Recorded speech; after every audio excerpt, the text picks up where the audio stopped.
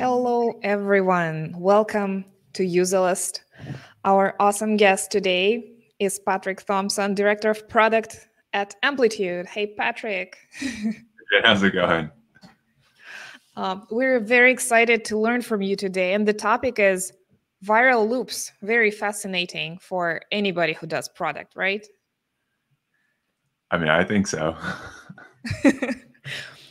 In your old days at Atlassian, I imagine you've come across viral loops a lot. That's the foundation of your talk, isn't it?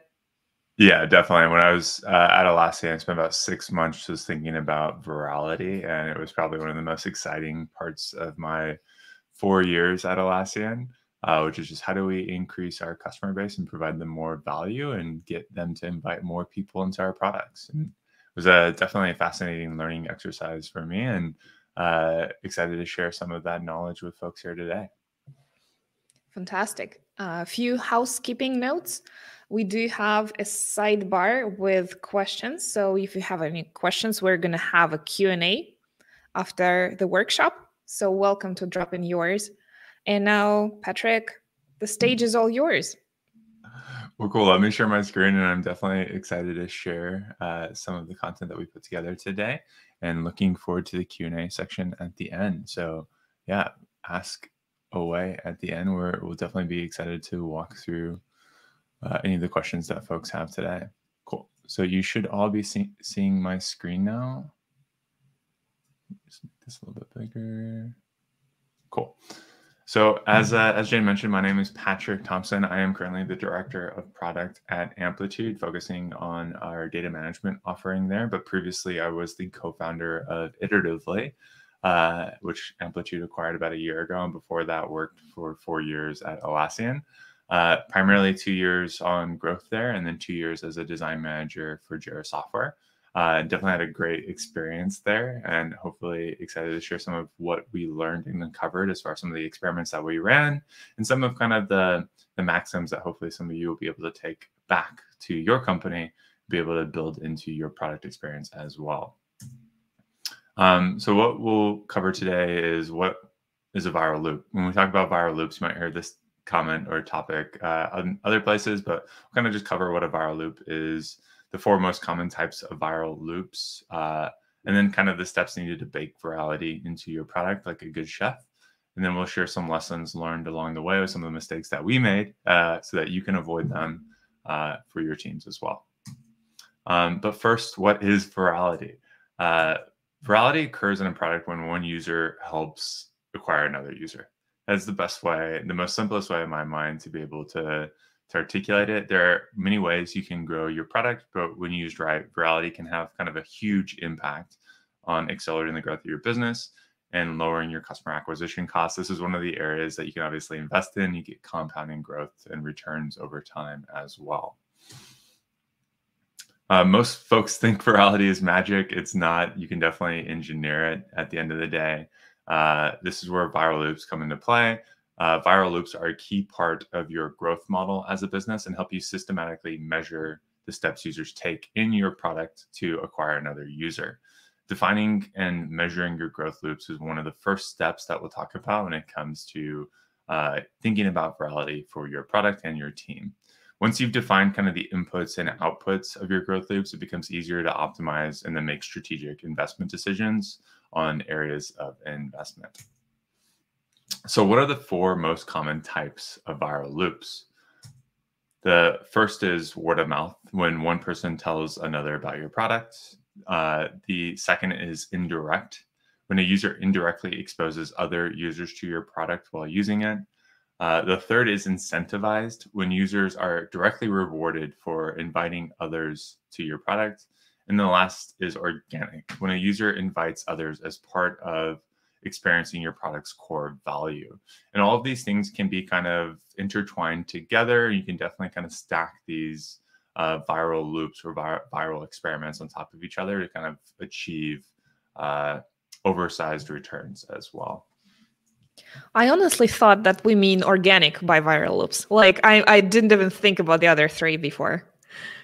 Yeah, everyone, I mean, organic is the one that a lot of people, I think, focus on. And I'll walk through some examples of all four of these to help make them a little bit more concrete to folks. I think word of mouth is the one that I think we spent the most time thinking about as a company at Atlassian. And I'll talk a little bit why that was. But we experimented with all four of these at the end of the day. But yeah, organic is definitely, I feel like, the one that folks mostly think about when they think about virality and how to improve just the organic virality within your core product experience. And obviously, that is what we see from a lot of companies like Slack and Notion and Atlassian as well. So let me jump into kind of what word of mouth is and why this was important for us at Atlassian. The primary driver for word of mouth at the end of the day is building a great product. It's the hardest to engineer and only works if you're solving real customer pain. Then folks will naturally be more incentivized to sing your praises. For Atlassian, Jay Simons kind of articulated the best. The flywheel begins with creating a great product. Back in the early days of Atlassian, we talked about building a remarkable product. We choose the word remarkable with intention. We wanted to build a product that people felt compelled to remark upon. That would then build word of mouth, which would help us acquire more customers. So when we thought about even kind of our entire market, and Jay Simons was the president of Atlassian for 10 plus years. When we thought about kind of our entire brand, our marketing, and our product strategy, it was really around kind of building an excellent experience. You can definitely see that in the way that Atlassian has focused on spend from sales and marketing versus product development. They spend way more heavy in product development than they do for any company of their size at this point. And you can see that kind of, again, going back into the fact that we wanted our product to be one of our primary acquisition levers because we wanted to build a product that people would remark on, therefore acquire more customers versus just spending money more traditionally in sales and marketing. And so, yeah, this was definitely key to kind of our strategy of success at Atlassian long term for being able to kind of build out that compounding growth. Cool.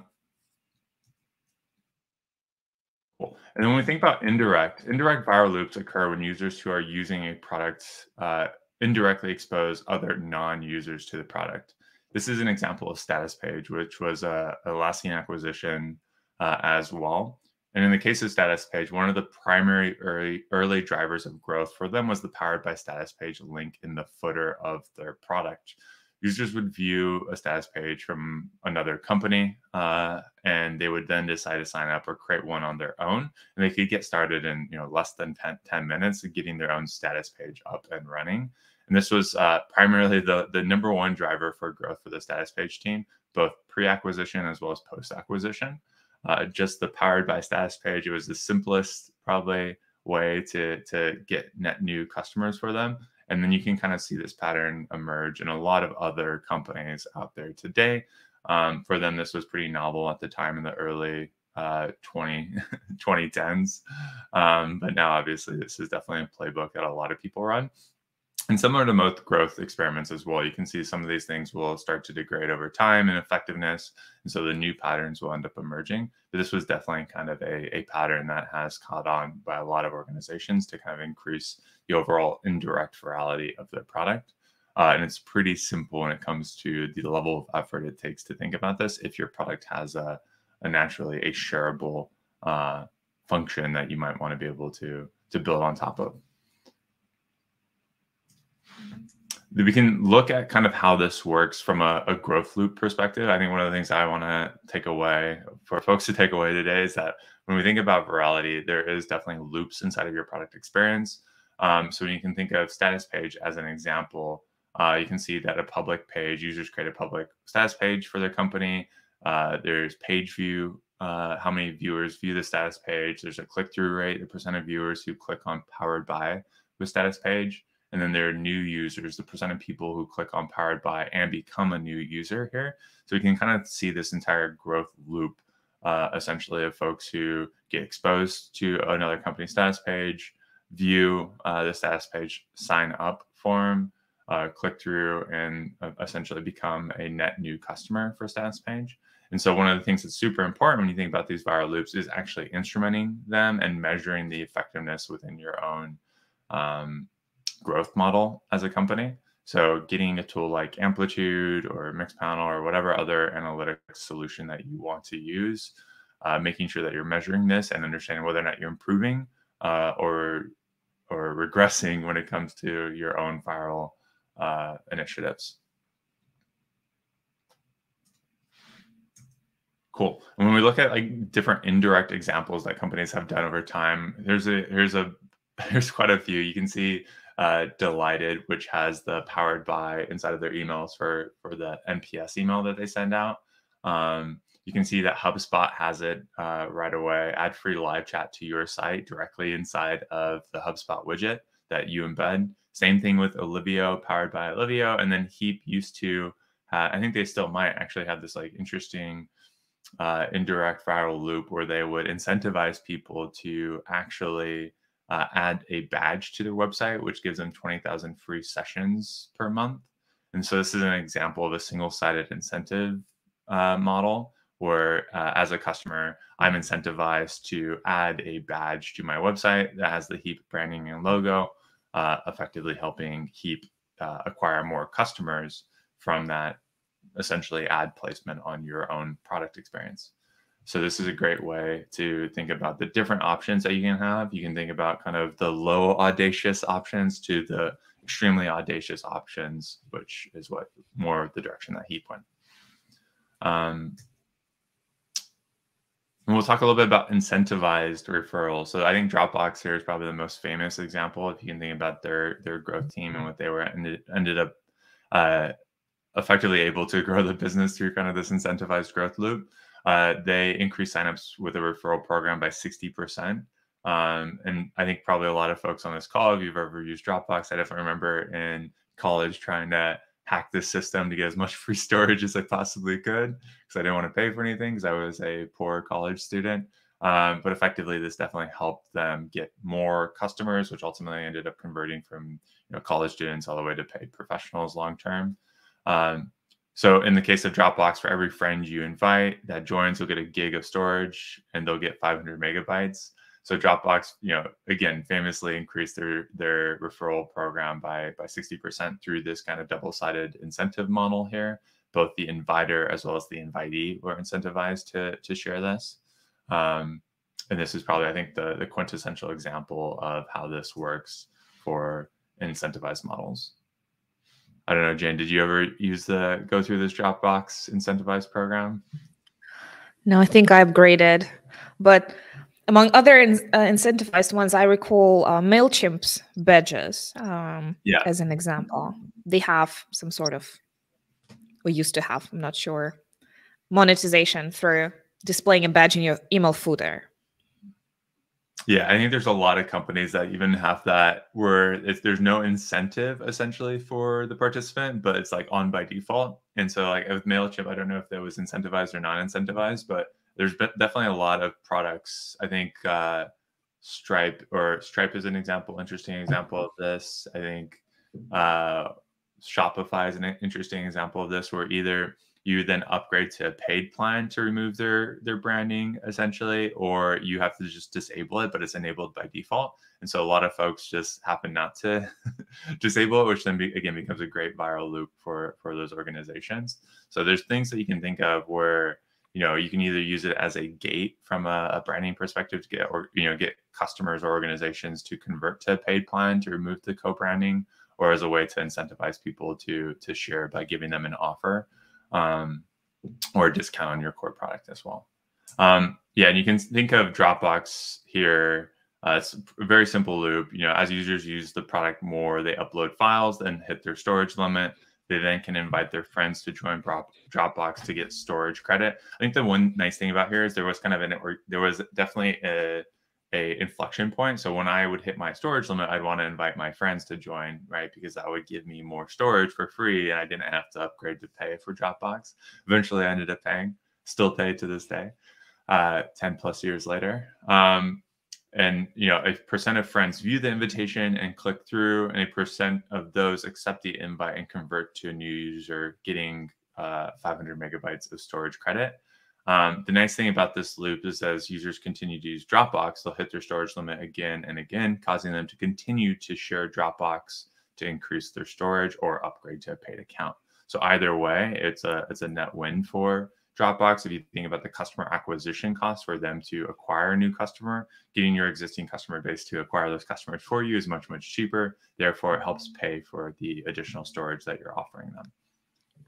There is a fun thing to say about this. You can safeguard such promotions so that people can't hack them. But if you don't and they can hack them, that can lead to viral marketing when people say, oh, here's an article how you can hack Dropbox. And there's a backlink and people's attention. So it's good both ways. Yeah, it's always funny. Like you can always have hard enforcements or soft enforcements, and I think having soft enforcements in product, even when it comes to feature gating, is always an interesting thing because you can learn more just looking at the analytics as well. Yep. About how customers are circumventing some of the programs that you put in place. And yeah, if we look at kind of the overall incentive structure, you can see that this is very popular both within kind of the fintech and media space as well. We're looking just here at fintech. You can see Robinhood spices things up by giving you kind of additional elements of surprise and a variable award by randomizing what stock you'll get. So instead of just giving you storage and you know exactly what you're getting, with Robinhood, you get a surprise. It's you don't know what stock you're going to get. It could be an Apple stock. It could be which was worth hundreds of dollars at the time, or something a lot less valuable. So you get the sense of variable reward and surprise and delight in this experience, which is definitely very, very. I don't know. For me, it's a lot more enticing. You kind of get that compelling urge to want to participate. My favorite example of a reward is kind of Yelp's Elite Squad, which was for content loops, which rewarded community members with exclusive events for writing high quality reviews.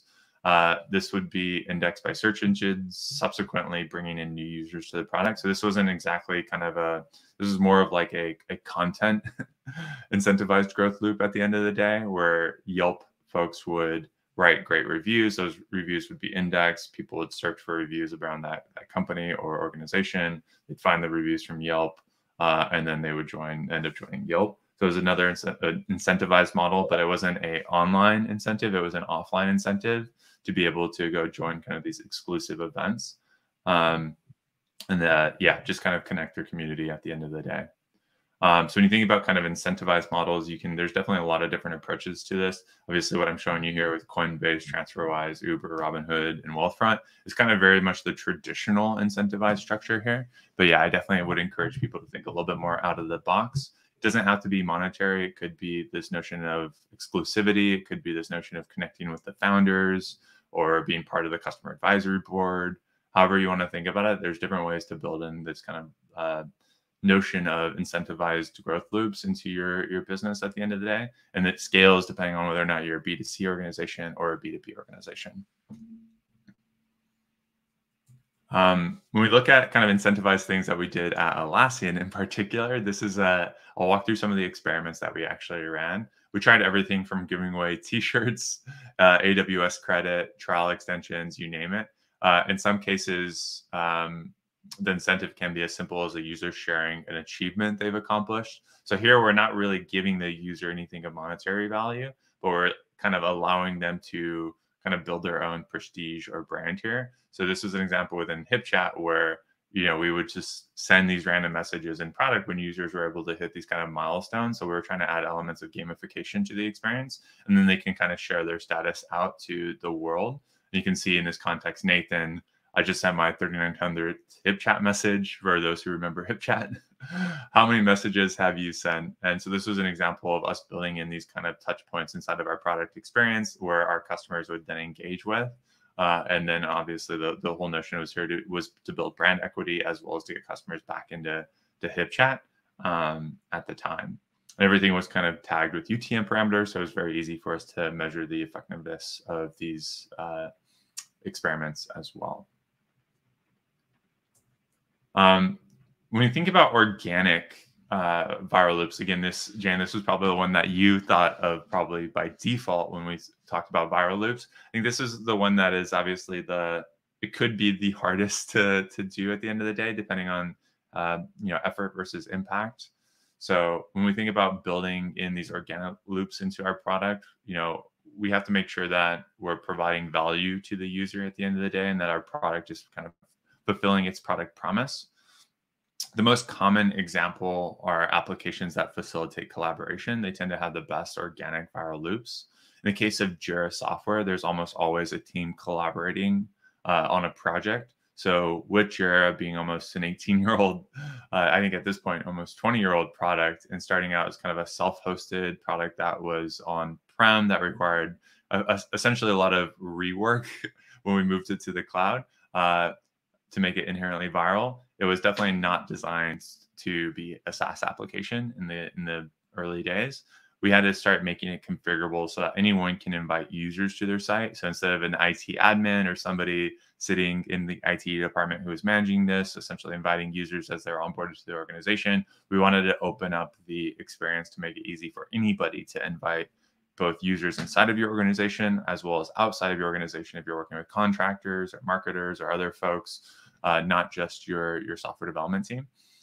So we started allowing folks to share invite URLs, create things like domain restricted signup. And when we added domain enabled signup so that anyone could, from an approved domain could join, this was kind of a massive lift and effort for us as an organization. We had to kind of rebuild our entire authentication system, our entire user management system as well. So we're talking, multiple quarters of work in order to do this essentially, but had a massive impact at the end of the day of being able to give us a good foundation where you weren't dependent upon your IT admin or an administrator of the Atlassian suite to be able to invite users. It can be kind of configured. You can open up restrictions and just allow anybody inside of your organization to invite other users into your product. These days, I feel like this is probably more table stakes for most orgs that are starting in the last, let's just assume 5 years here. But definitely back 10 years ago, user permissioning, user access controls was definitely not thought of as a core growth lever for organizations, but you can definitely think about the way that users invite users into your organization, how they manage user access. When you think about things like not just inviting a user, but inviting a domain as part of your invite flow, that would enable anybody from that domain to sign up. That is definitely kind of another level of thought that needs to go into that. I would think you'd go super creative. I did not expect to see just removing sign-up friction to be the driving lever of virality here. Like, by no means. Yeah, I don't know if I have an example of this as well, but like, it's not just you. Like we experimented. I probably did like half a dozen experiments just on the invite recipient email. The email that the recipient gets when somebody invites them into an organization. We tested so many different things. We tested showing the inviter name, showing the inviter avatar, the structure of the email, the design and layout of that email. Just like one simple thing like the invite user or the invite recipient email, we were able to improve like organic sign up significantly just from changing the content, the subject of the email as well, to be a lot more personal from who invited you, when they invited you, and like allowing that recipient to actually customize the invite message as well, so it looked less spammy. And that was definitely a huge boost on kind of our organic viral loop. And all we did was change an email. So when you think about your experience, I think it really is helpful to kind of map it out, figure out where the low-hanging fruit is, and then experiment with this. This was obviously more systematic of us putting a new user management system in place. But there's definitely a lot of low-hanging fruit when you think about just viral loops.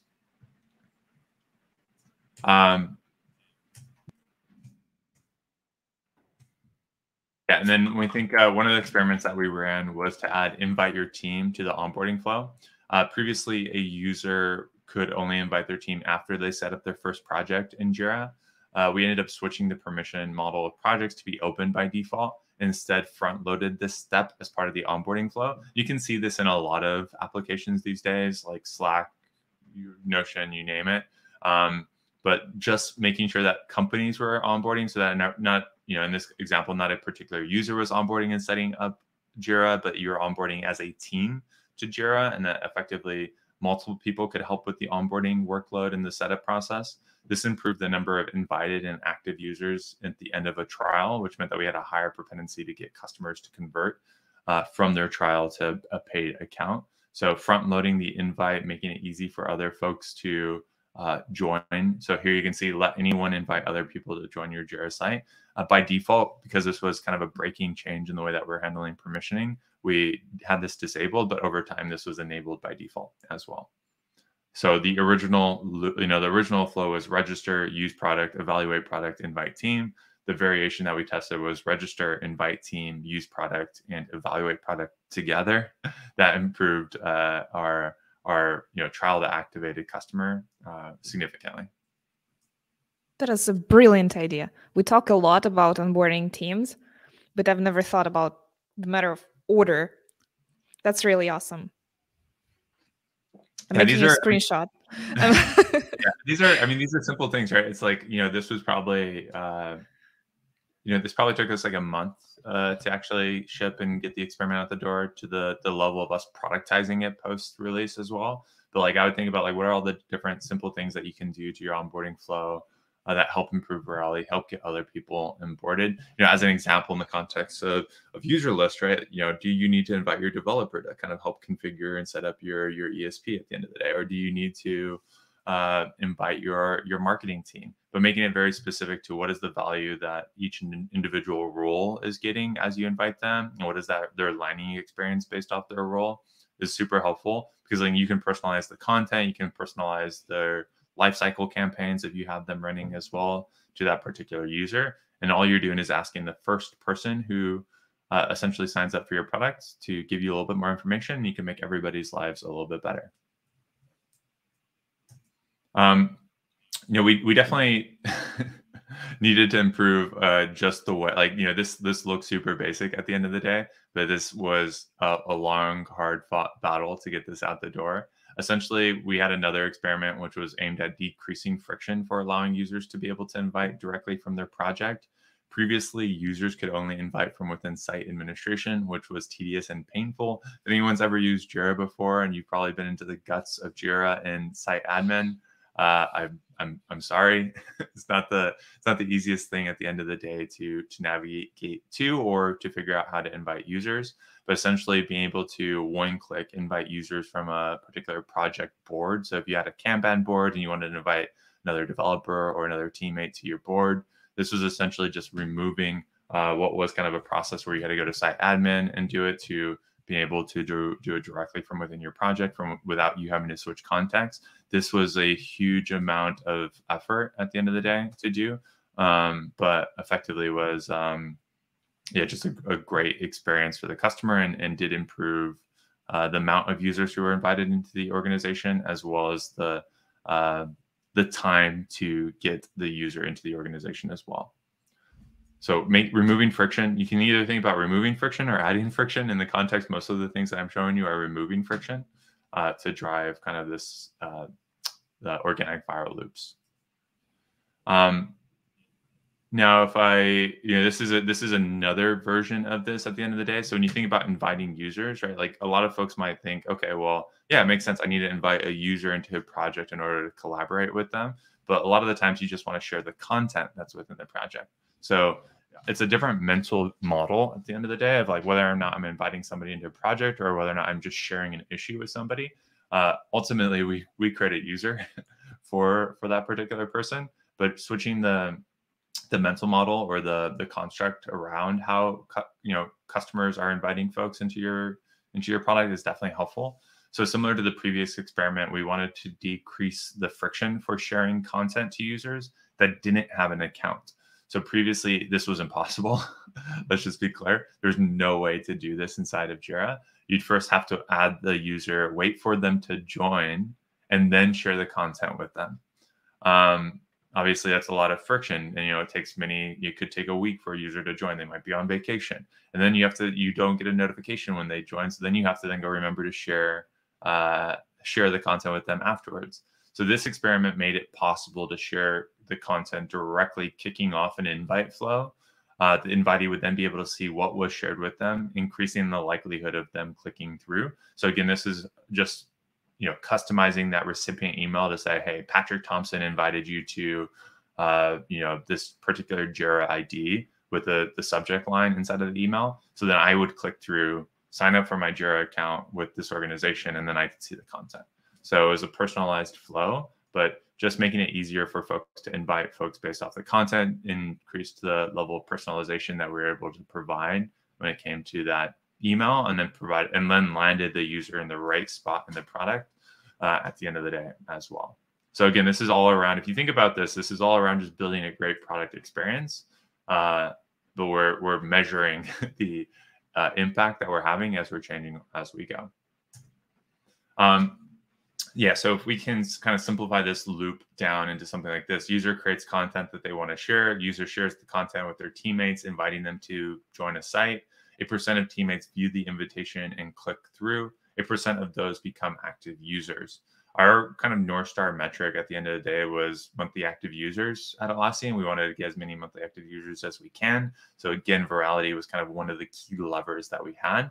And so this loop was particularly high frequency, as users are constantly sharing content with folks inside and outside their organization who may or may not have an account yet on Jira. And that was also kind of our value metric at the end of the day. Is at Atlassian, we would charge based off the number of users that you had inside of your organization. So this not just directly impacted monthly active usage, but also directly impacted revenue.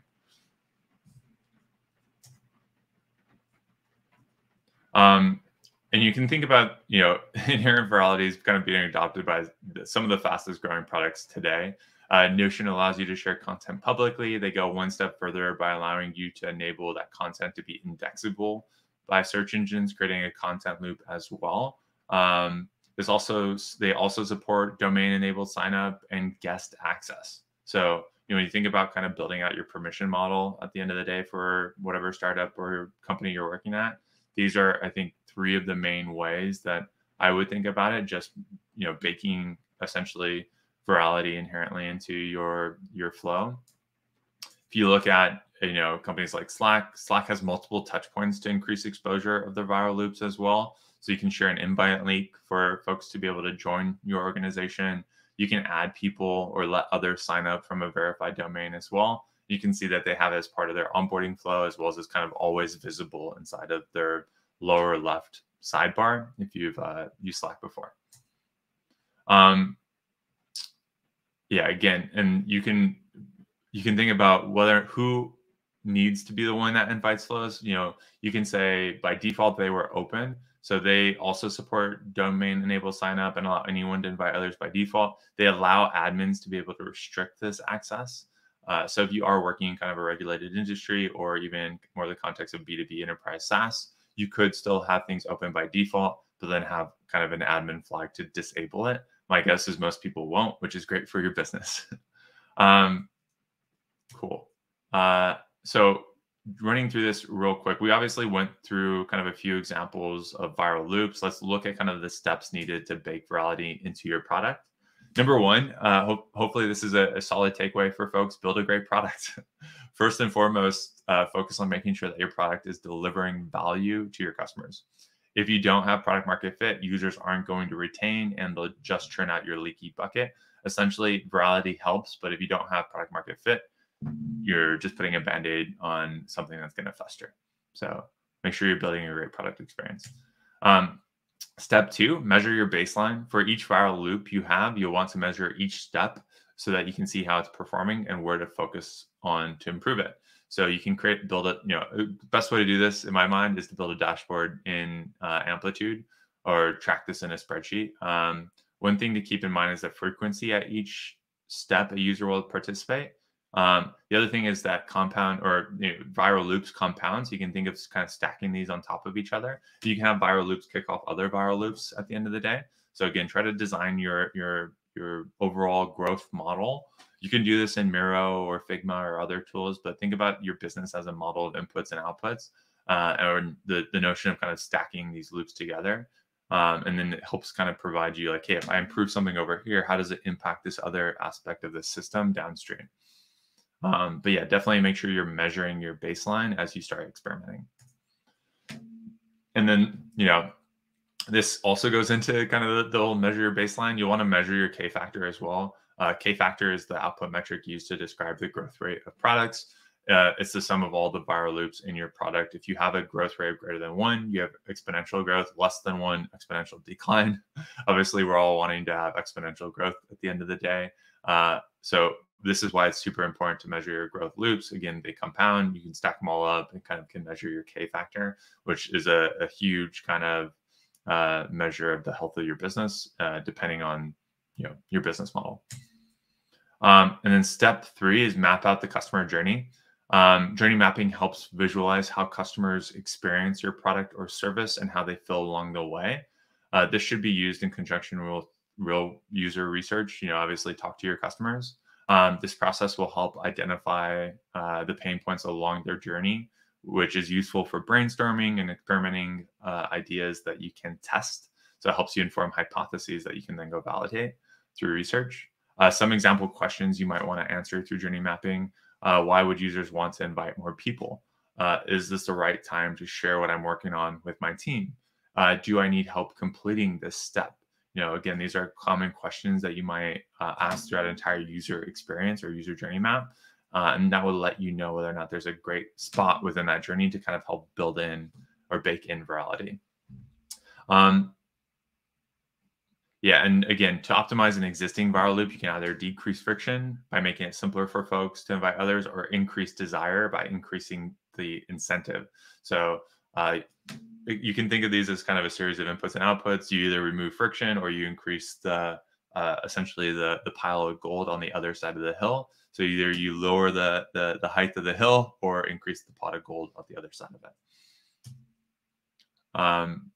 Step 4, brainstorm solutions. The next step, once you have your journey map complete, is to brainstorm experiment ideas. You can use Crazy Eights, disruptive brainstorming, Scamper, or any other design thinking exercises here. The goal here is to come up with loads of ideas and eventually call them down to your best. If you've never done this type of exercise before, I highly recommend it. Consider running this process as part of a design sprint with your team to help kind of add some structure. The goal here is to essentially build as many ideas as you possibly can and then kind of just whittle it down. You can think about this as kind of a double diamond approach if you're all familiar with that as well. And then lastly, stack rank. So once you have your list of experiment ideas, again, you want to whittle it down to begin building out kind of your experiment backlog.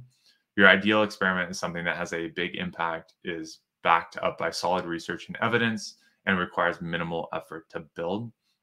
I've had a lot of success previously working in growth teams using, ICE or RICE. Essentially, ICE stands for impact, confidence, and ease, and is used by giving each criteria a score of 1 to 10, with a 1 being the worst and a 10 being the best. You get the final ICE score. You add up each score to get a number between 3 and 30, and that can help you. You can use that to help prioritize your backlog, essentially. We actually built this into Jira, so it made it really easy for us to manage, essentially, in a more formulaic process. For impact, being able to go back to kind of the qualitative model, basing this on kind of exposure rate, increasing the participation rate. What is the expected net outcome? The way that I always think about this is the notion of probabilistic thinking. So if I was to move this particular part or this particular, input in this formula by X percentage, what is the outcome that I would achieve? And is that outcome meaningful for the business? So before you go work on something, understand okay, what do I have to move as part of this input in order to have the expected output that I need? And is that percentage of movement that I'm going to have there realistic, not realistic? This notion of probabilistic thinking, I think, just helps avoid a lot of wasted work at the end of the day and make sure that you're working on the right problem or the right bet, essentially, for you and your team when you're prioritizing your experiment ideas or hypotheses. Confidence should represent how sure you are that the test will lead to an improvement. And then ease represents how much time and effort it will take to get the test up and running. An easier test would be scored higher as the faster you can get results and learn from your users, the better. Now that you have a prioritized backlog of experiment ideas, it's time to get started. So I'll cover some of the quick lessons learned along the way as well. One, no dark patterns. Like, try to avoid dark patterns. If you know what dark patterns are, don't use them. Yeah, the goal here is not to use deceptive design to get users to take actions. They don't want to take, a common example of this was like Yahoo days, where you have a lot of friend spam, like, hey, like, add your contact list, or when you join, like, give me permission to your contact list. I'm going to send everybody in your contact list a message. Yeah, don't do that. The goal is to obviously provide value and not erode customer trust. Yeah, and this is part of a process, so you want to lay the foundation. It took us years to get in a place to have organic viral loops at Atlassian. It was a ton of work.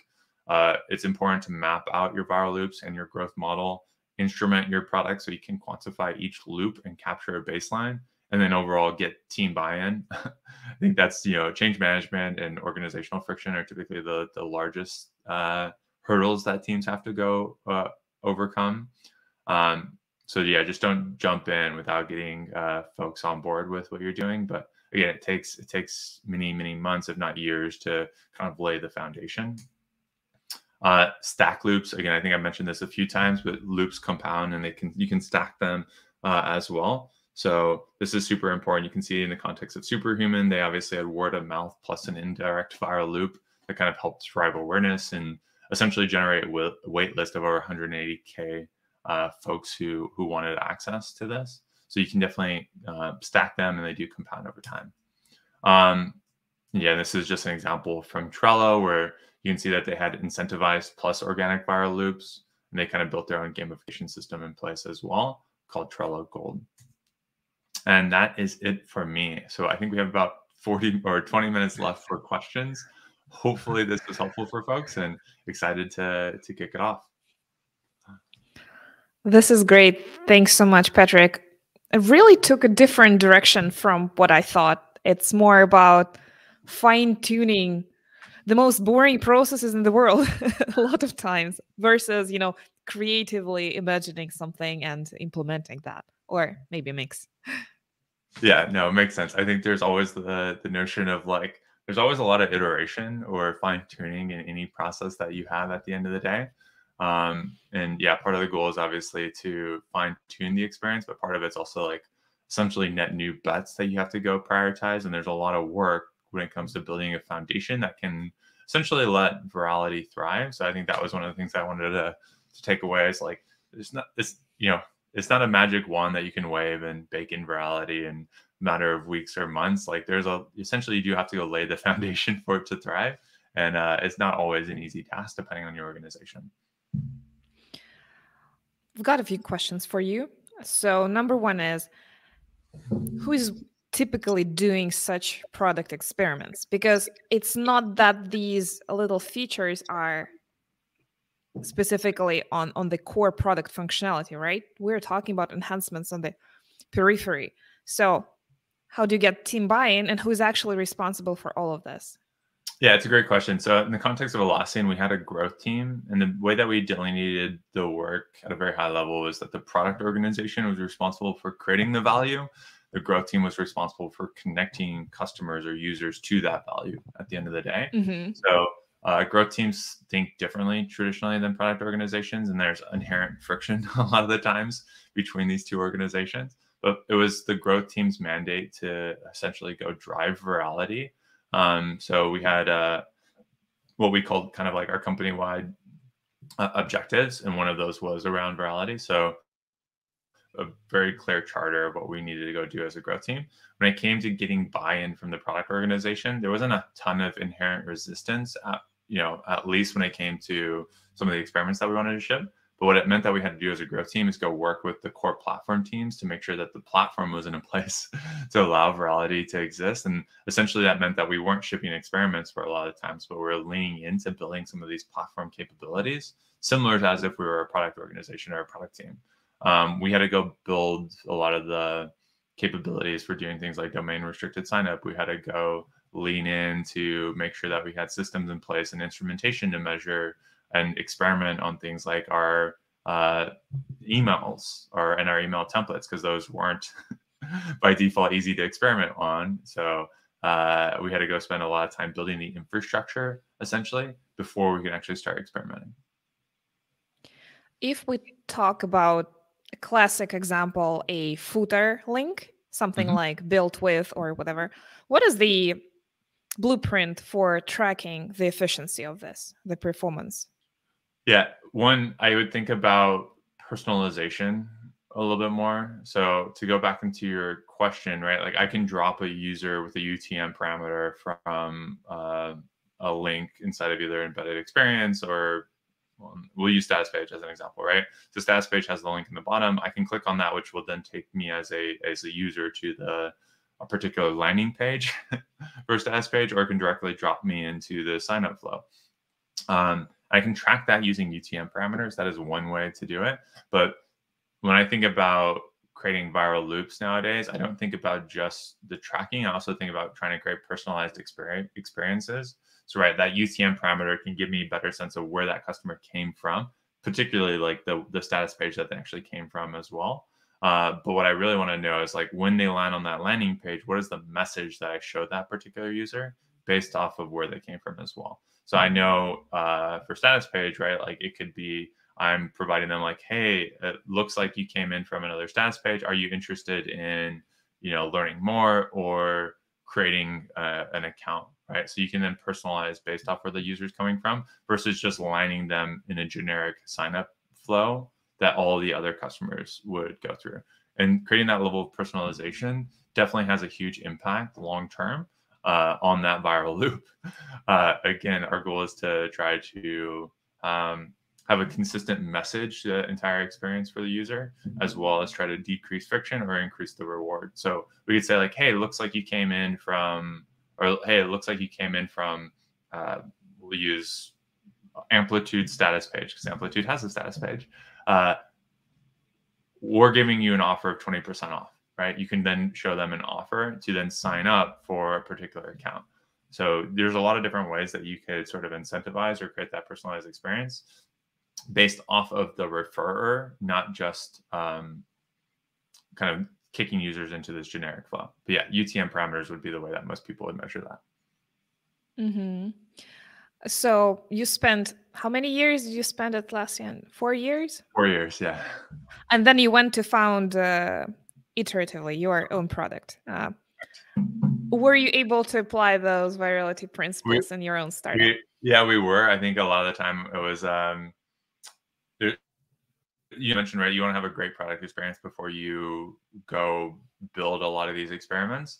We built it from day zero, mostly because again, I think we knew the benefit of having these types of experiences. So we had public documentation as an example. So when a customer would go into iteratively, they would create their tracking plan and we would generate public docs. So our public docs page had a, powered by iteratively link on there.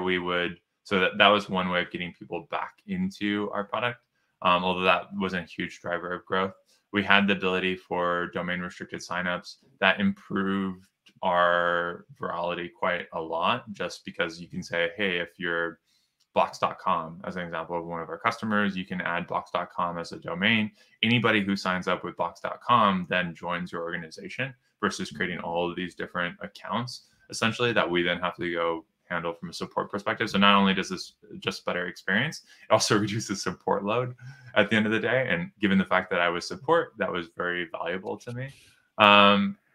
The other thing that we built in right away was the notion of kind of sign up through Google, which I think is probably mostly table stakes these days. But for us back in 2019, it definitely wasn't, specifically for enterprise B2B software.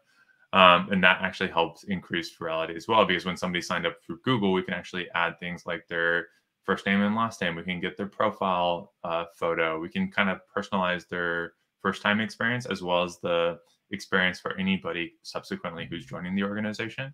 So that was, the context of kind of a inherent viral loop at the end of the day, where is because they signed up through that particular method, we're able to create a much better experience for everybody else who joined subsequently, because we would enable domain restricted sign up because we had access to their domain. It was a validated email because we didn't have to validate their email. It was already validated because they signed up through OAuth.